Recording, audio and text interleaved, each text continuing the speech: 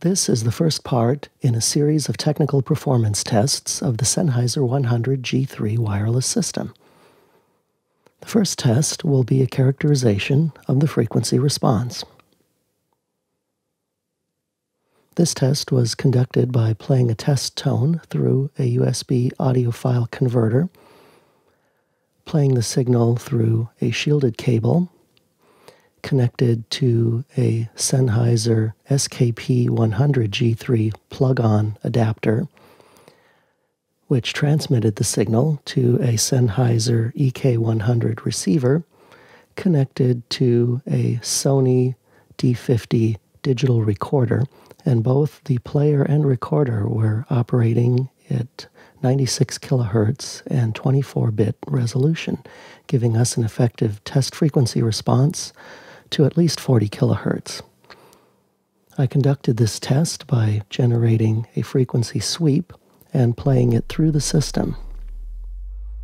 This sweep was examined using the spectrum analyzer built into Sony SoundForge, and the waveform was recorded for analysis. This is what the waveform looks like, and we see there's a fairly flat frequency response across most of the audible range, with a low frequency response going down to approximately 80 hertz at 3 dB down, and a high frequency response of approximately 18 or 19 kilohertz, 3 dB down at the top of the response.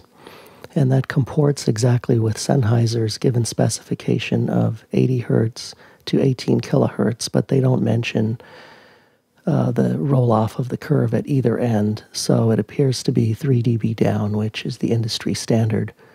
You may be concerned about the frequency response in the lows, and indeed I wouldn't recommend the system for recording bass. However, since this is designed for electronic news gathering, which basically means speech, it's entirely appropriate to roll off the lows at right around 80 hertz because there isn't really any speech down in that low range, and all you'd pick up there would be noise and rumble anyway, so they're doing you a favor by rolling off the lows. So to conclude, we have excellent frequency response on the Sennheiser G3 system, and I would indeed call this high fidelity for purposes of speech recording.